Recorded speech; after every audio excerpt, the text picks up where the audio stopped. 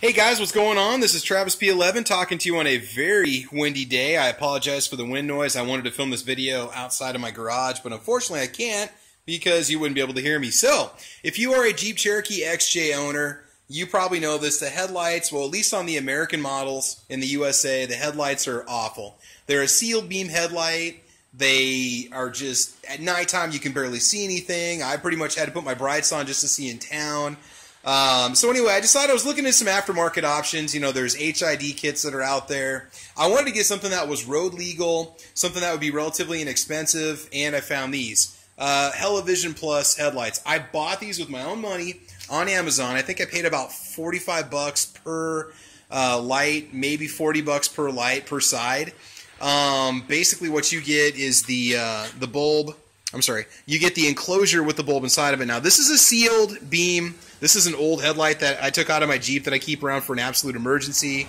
And what's cool about these light bulbs is that this enclosure is designed to be used with a much more powerful bulb, okay? You get a 60, 55 watt, well, let me check and see what my iPad says here, 9003 series HB2 bulb.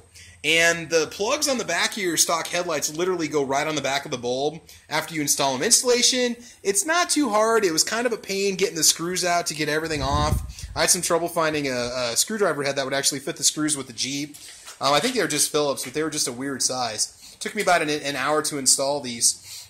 And I'm telling you guys, the difference is like night and day. These are glass enclosures. They do have a little hole in the bottom that allows them to vent. So you can sometimes get condensation in them, but it does actually dry. They've got a real shiny back to them. I've had these for almost, well, not 2.5 years. I think March of 2016 will make 3 years. And at nighttime, it's amazing. My wife and I, as soon as we got these bulbs in, we just took off and went out in the middle of nowhere. We were just going down country roads, and you could see reflectors on people's driveways for miles away. And it was almost as if the lights were twice as bright.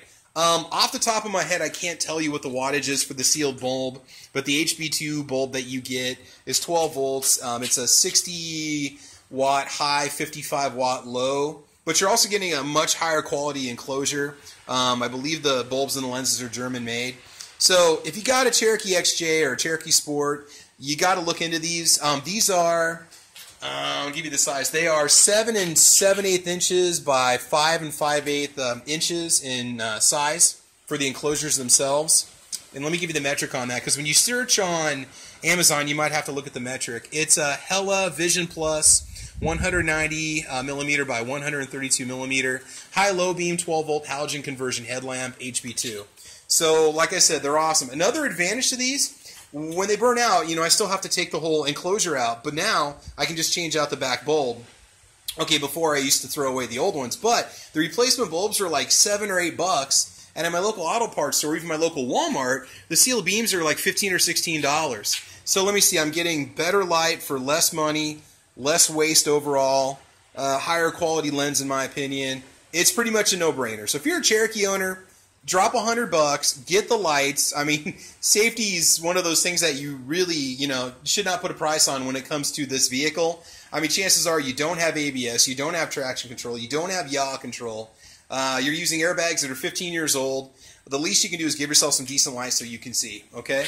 All right, so anyway, if you like my channel, it's Travis P11, and please like, subscribe. I'm going to be making another quick video here about what you need to know about replacing your headliner. I'm not going to show you how to do it. There's already great videos on YouTube about it, but if you're thinking about it, I just want to give you a heads up on what you're getting yourself into, okay? So this was very simple. No harnesses needed to be cut. You can buy aftermarket light harnesses that'll give you more light.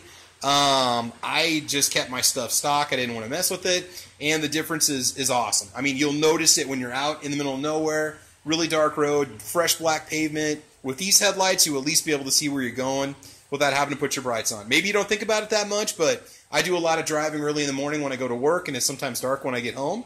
So there you go, guys. Like, subscribe, Travis P11. I'll be bringing you a few more Jeep videos. Nothing too crazy, but just some basics that you need to know. All right, guys, thanks for watching. Take care. Have fun, be safe, and I will talk to you soon.